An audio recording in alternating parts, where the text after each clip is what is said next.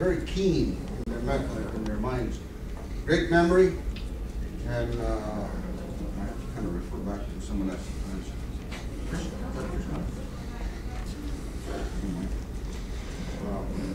Philosophy.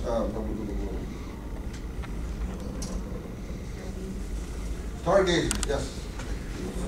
It's been so long since. Stargazer.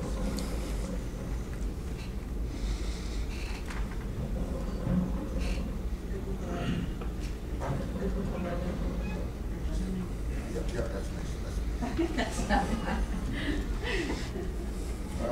I always tease her record.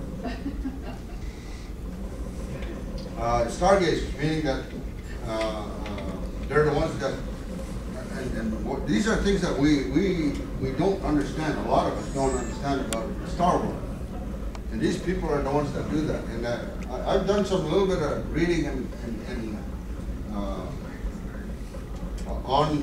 a little bit of astrology about the stars and how certain things work, and they can predict something that's going to happen just from watching the stars.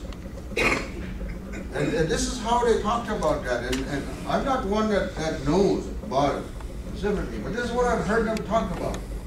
That in the star world, when you study and learn everything about that's out there in the star world, and if there's a certain movement over here in the star world, these people would know it, and from that they can predict something that's going to happen over here on Earth, just from that movement out there. And so that's why they call them stargazers. They have that ability, certain ability. And if you are from that clan, those are things that you should start learning yourself about. Going to the library and getting some of that information. How do you, if you don't know how to remember things, I know there's some wonderful programs out there in this world that can assist you in developing your memory. I know I should be one of them when I'm taking that course or learning about that. But these people here, you guys, if you're fish, how many fish go here? One? Just one? That's the only smart one around? That's why you see her sometimes on the weekend on the grass.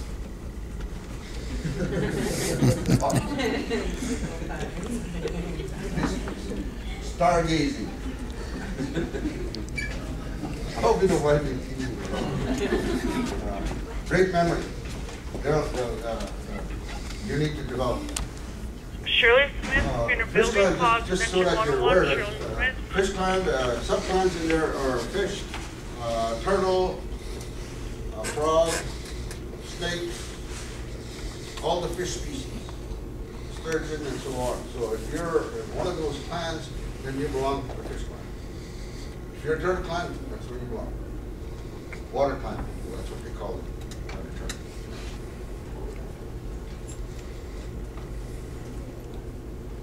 The bear clan. There are medicine, very knowledgeable about medicine. There's a guy back here, bear clan, right? Yeah. And I think the guy that brought us here, Pete, is from bear clan, right? How many bear clan people are there? One, two. Oh, my mom's bear clan, so you guys are related to my mom. Whether you know her or not. Don't tell her I said it was bad. Your knowledge about medicine. Thank you. You are the healer. Medicine, healers. Oh, sure. Then we have to text back then. As a result of that knowledge. As a result of that knowledge, you are great healers. If you don't know anything about it right now, then I would strongly suggest that you start learning about medicine.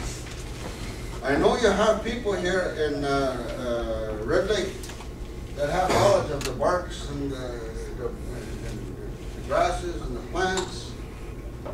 Those of you from that clan, take some of your tobacco and go and see those people. If you don't know who they are, ask around. You have a midday person here that probably knows some other people in the community that are in fact great healers or have knowledge of medicines. That's where later on in the year, some of you guys might want to learn more about Indian, what do you call it? Men. Viagra. I don't need people. Takes two of them.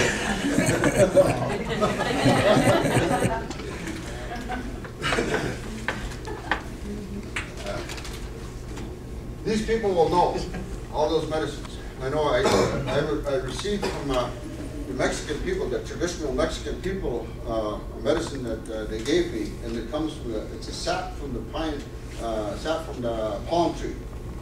I'm sure this, I don't know what exactly palm tree it is, but they gave me the stuff. It's called copal. Familiar with copal? It's like a sap. You know the pine sap that comes out? It's very similar to that, but this one is white.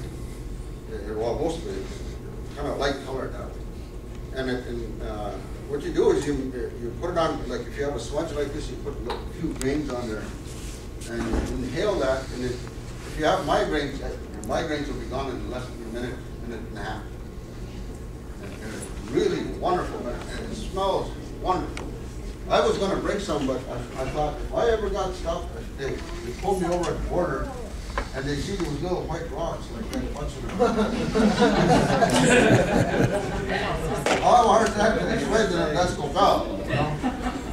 So I thought I don't want to be deterred at the border. So I better leave it. But it does look kind of funny that way. And I like it powder. It comes like a white powder, and you can just actually tap it onto your smudge, or even on the element, and inhale that. It just clears your mind. Oh, it's an awesome medicine. And that's only one of what, thousands or millions that are out there.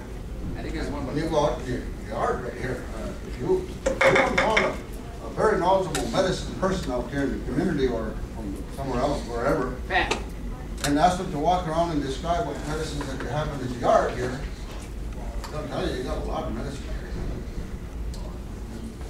here. And what these people should know, the Bearcon people, you should know that.